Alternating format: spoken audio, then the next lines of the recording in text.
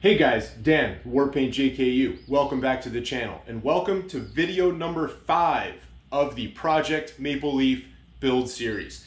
In this video, I'm going to show you guys how to completely disassemble a 14-bolt axle, and I'm also going to show you guys a couple of tips and tricks that will make it easier to do the regear when it comes time for that. So check it out.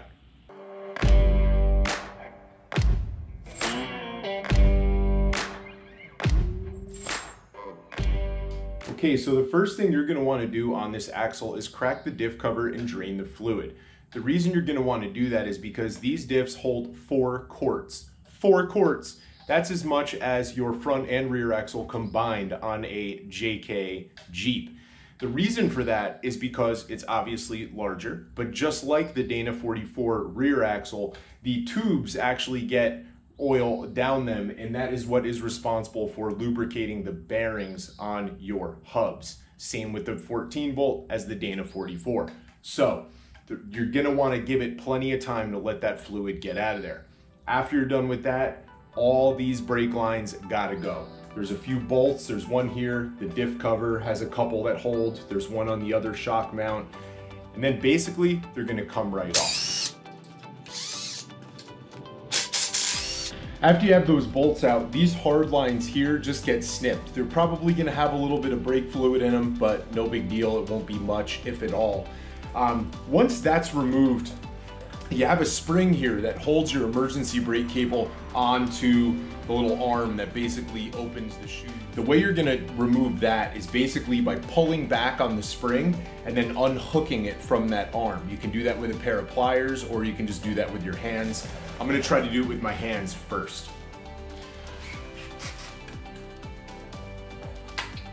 Yeah, see, wasn't that hard to do. You're gonna have to do that again to the other side, and then we can basically take all these cables and throw them in the junk pile. All right, next on the list, if your vehicle has brake calipers and rotors, we're gonna wanna remove those. There should be a small 13mm bolt holding your brake line to a bracket on the back side of the axle. You're gonna have that on both sides. And then on the front side, you can remove in this case, 18mm. Your year might be slightly different, especially if your brackets have already been changed. But you're gonna remove an 18mm at the top and bottom, pull that brake caliper right off, and then your brake rotor should come off right after it.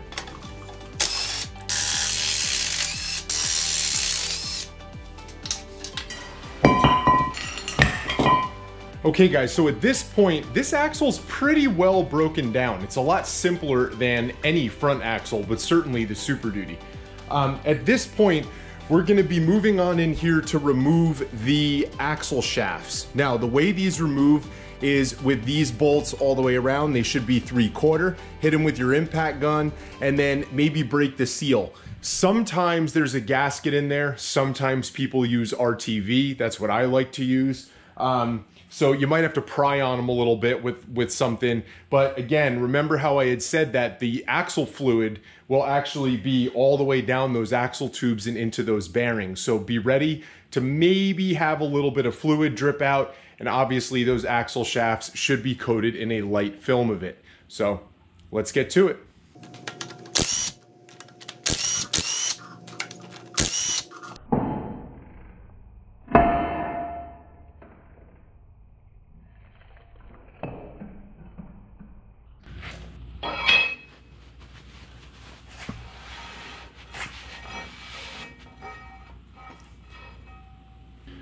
Okay, so that was a perfect opportunity to pull those axle shafts, give them an inspection. You saw in video 2 that they're big. That's the reason we chose to use this axle. But, you know, anything can happen, and you don't know the history of your axle, so it's worth just giving them a quick inspection, making sure the splines aren't twisted. Now, with that said, the hub bearing on this side is greasy and kind of nasty. That hub bearing is like that because the seal in that hub bearing is starting to fail, right? So if you ever, once this vehicle's back together and you replace all those seals, you wind up having a diff fluid leak on the inside of your rear wheel. and where the axle shaft sits on the end, as you just saw, is dry. That's gonna be that seal, which is pretty easy to gain access to. But let's get back to it. For this next section, you're gonna need a couple of special tools. You're gonna need something like a pick right here. You're gonna need a magnet, and then you're gonna either need a straight blade screwdriver to get that specialized nut off of that end of this axle tube here, or you're gonna need literally one made for a 14 bolt axle. This is a socket, and you can tell by the teeth that are on the end of it that it's made specifically for this nut. I'll show you why in just a second. But basically, the first step, okay, is gonna be to remove this spring clip that's in here. Basically, you just kind of lift up on it with the pick and kind of pull it out, and you'll wind up being able to remove it. Now, that spring is a lock, and its sole purpose is to hold that magnet in there so that this nut on the end of the spindle here can't loosen, because it's not that tight. And now we're gonna use our magnet, and we're gonna try to... Plan B, stronger magnet. All right, so there we go. That's that little magnetic block. Don't lose that, because you're gonna reuse that spring and this little magnet that secures it in there.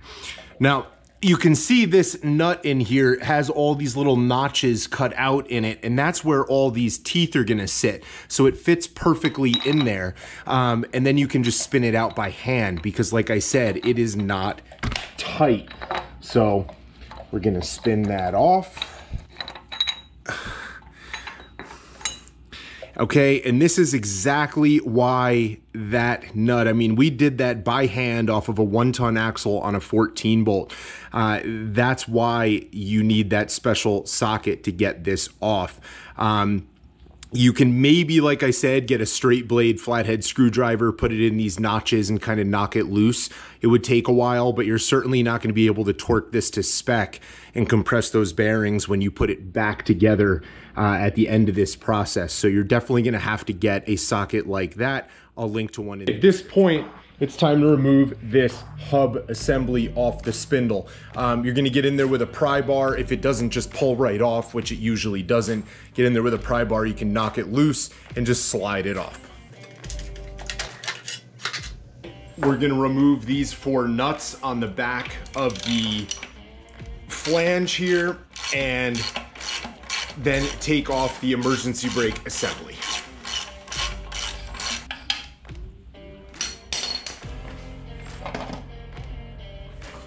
Now basically all we have to do is remove the center section and the pinion. It's pretty easy to do on a 14 bolt, and there are no shims or anything that we're gonna be messing with on this. So taking this apart now when you're not necessarily ready to regear won't set you back when it is time to regear.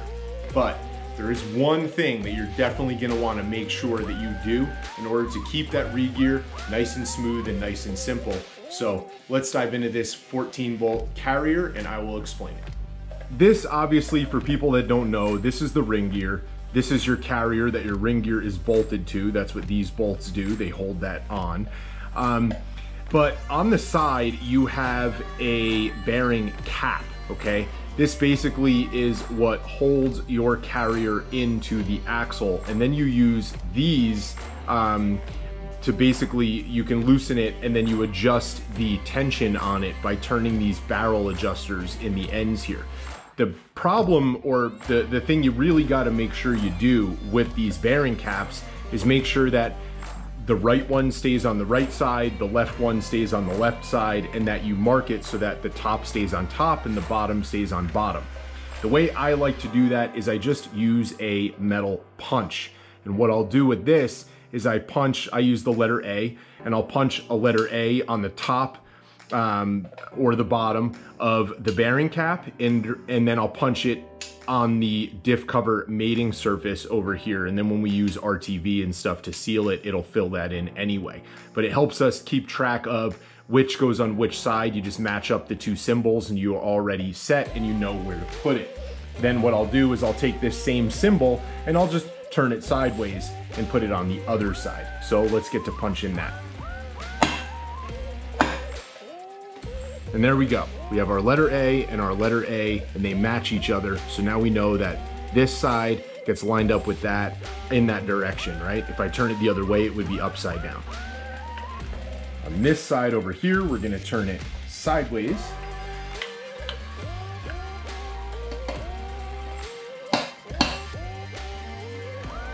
Okay, and then we'll turn it sideways, pointing in the same direction. Okay, once that's stamped and marked, you're gonna wanna remove the barrel adjuster and then put them off to the side. Now these can be interchangeable. This side can go to that side, no big deal. Really the bearing caps right now are the only things that you have to be conscious of, and now that we stamped them, it's no big deal. But let's remove these. Next, we're gonna remove the bearing cap bolts. Now these are held in with Loctite, so you're definitely gonna wanna use maybe an impact or a breaker bar.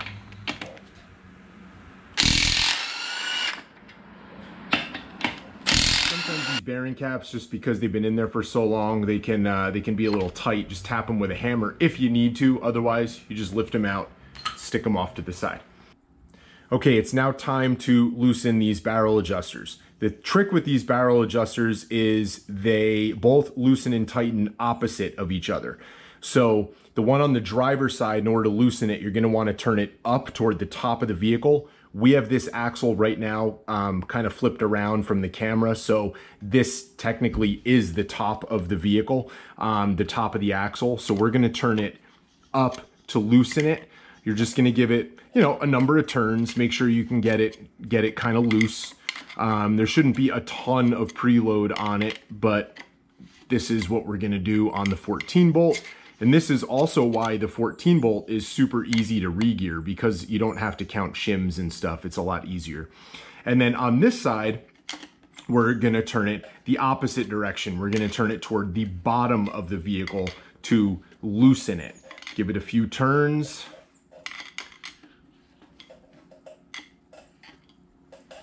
And now this carrier should be able to come right out.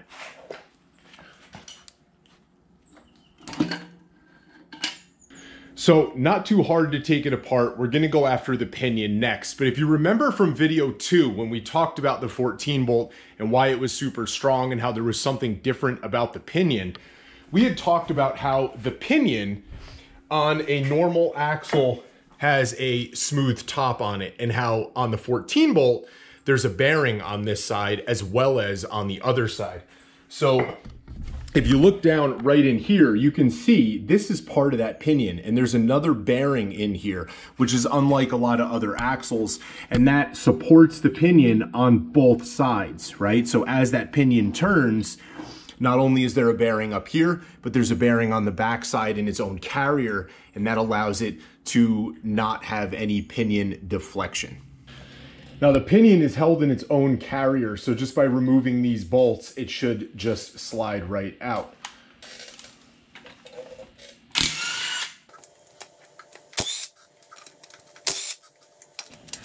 Sometimes you need to give it a little hit with a hammer to kind of break this.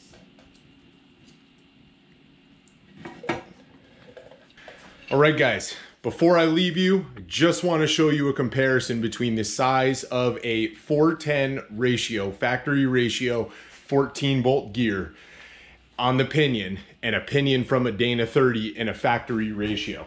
Now we all know that when you regear these, the pinion and the contact area between the pinion and the ring gear gets smaller. Check this out. Can you see the size difference between a Dana 30 and the 14 bolt? Right? I mean, like, it is absolutely enormous, okay? That 14 bolt pinion is huge. It's supported on both sides of the pinion gear, so you don't get any deflection. The ring gear is a 10.5. I mean, all the things we talked about in video 2 are why we're using this axle. It's also super fun and easy to re-gear. So we're gonna talk about that in a future video, but guys, stay tuned. Thanks for the support. Make sure you hit the subscribe button, share this video with your buddies.